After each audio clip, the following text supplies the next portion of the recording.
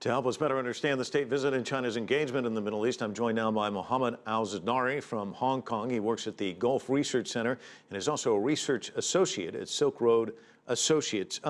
Let's start there if we can. What Otto was saying, what comes next is the key question. He said, well, what do you think people there in the region think is going to happen next? Well, I mean, I think there's a lot of receptivity to the President Xi's visit in the region. And I think first and foremost in Iran and Saudi Arabia and Egypt, at least my reading of the media reception there and the official statements there, is that this will catalyze greater Chinese economic engagement. I mean, that's really what underpins the whole visit in many ways. That is to say that there will be enhanced investments, that there will be greater Chinese assistance to regional economies in many ways. And of course, you have to also put it in the context that this comes at a time in which many of the larger economies in the region are entering periods of transition and are also quite vulnerable due to low oil prices, due to the sustained chaos and upheavals that have taken place in the region over the last 5 years. So the message that's coming from Beijing that economic development will help stabilize the region does echo with a lot of audiences there. So we're talking about the economic side of things, but what about deeper diplomatic engagement by China? What role can China play in the ongoing war in Syria, do you think?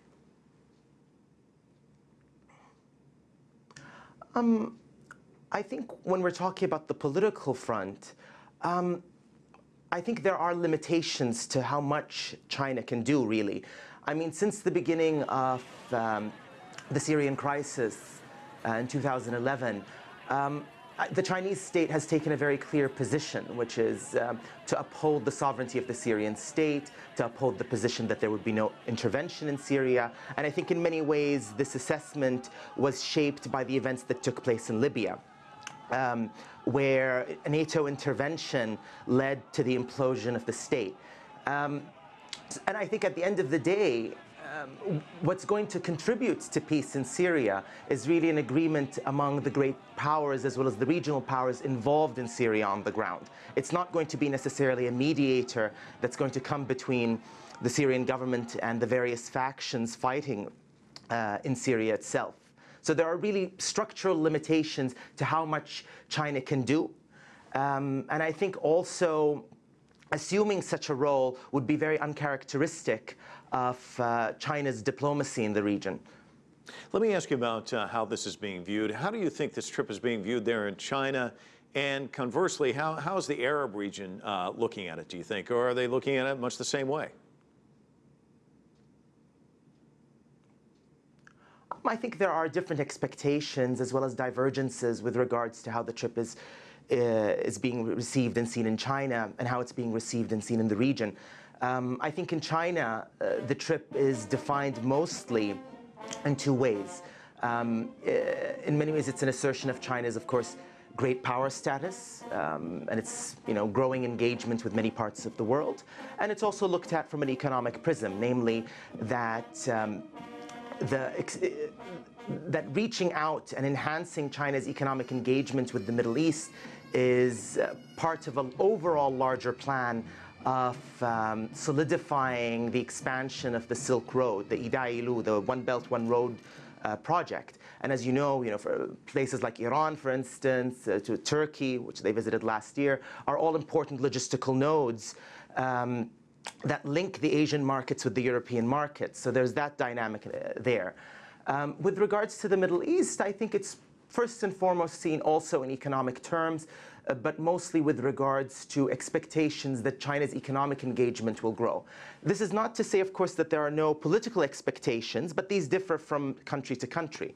But I think, it's mostly seen through economic terms. So you could say that there are certain convergences, but these convergences are also interpreted slightly differently. You mentioned all-important logistical nodes. He hit three countries, Saudi Arabia, Egypt, Iran. Is one more important than another, or are all three key to China's efforts in that region, do you think? I think all of these three countries are of strategic importance to China, although only two of them really have the moniker of a strategic relationship, or a comprehensive strategic relationship, if you will.